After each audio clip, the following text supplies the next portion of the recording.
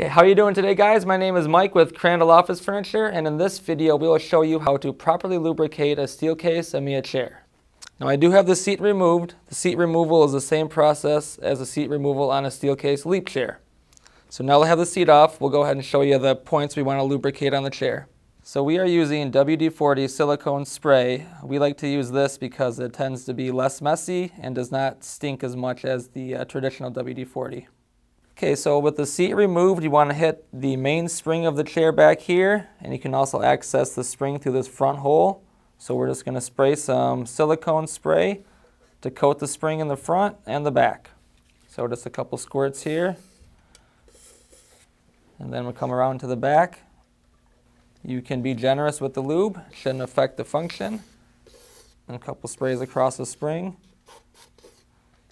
Okay, so now that we have some lubrication on the springs, we want to flex the chair back to distribute the lube into the spring fully. So let's grab the back and a few flexes on it.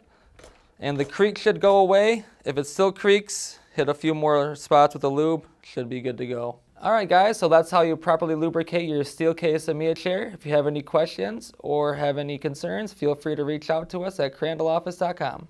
Thanks for watching. Thank you for watching this quick tutorial. If you found this video helpful, please make sure to click the like and subscribe buttons below. If you have any questions, don't hesitate to reach out to us at crandalloffice.com or on our Facebook page.